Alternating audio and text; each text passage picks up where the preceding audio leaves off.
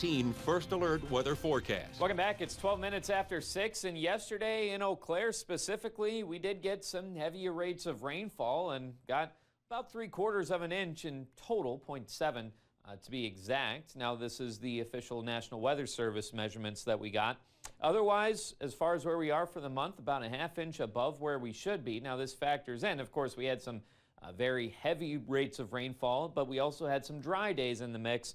But when looking at where we are for the year, we are well above where we should be by about 3½ inches. Now, that does factor in some snow melt from earlier this year as well, as we have received 22 inches, just over that, of moisture for the year thus far.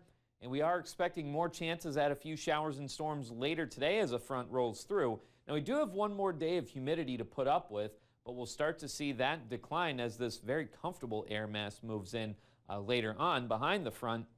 And again, that'll lead to dew points in the 50s. Temperatures that'll be on the cooler side of average for tomorrow.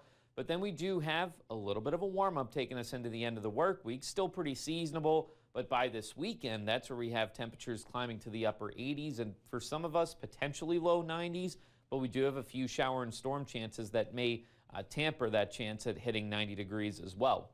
Looking at our Nicolay Bank sky cam over Hastings Way to kick us off this morning, we do have some cloud cover. There have been a few areas that have seen a little bit of patchy fog, but not nearly as dense as a lot of us saw yesterday.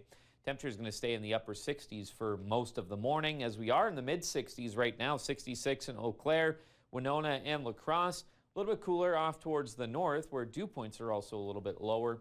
Winds mostly out of the north right now, anywhere from about 5 to 10 miles per hour. And again, dew points hanging out in the mid-60s. That's where we can expect them to hang out for most of the day.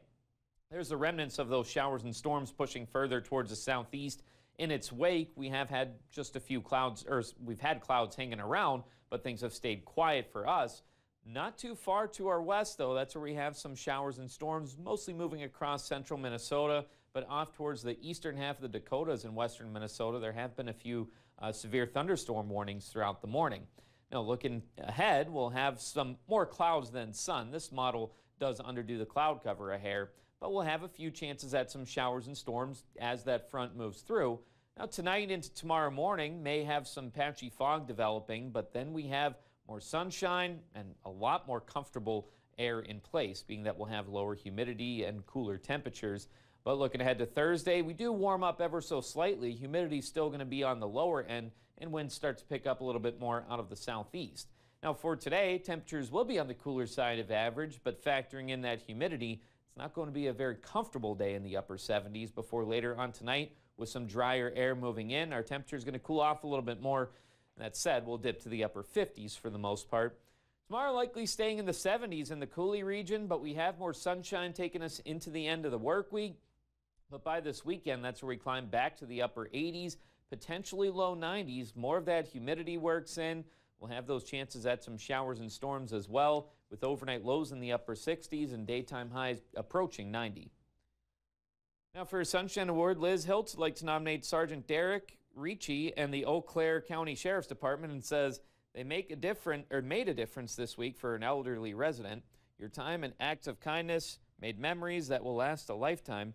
Thank you for all your service to Eau Claire County. Now, if you'd like to nominate someone, send us an email or head over to our website at weau.com.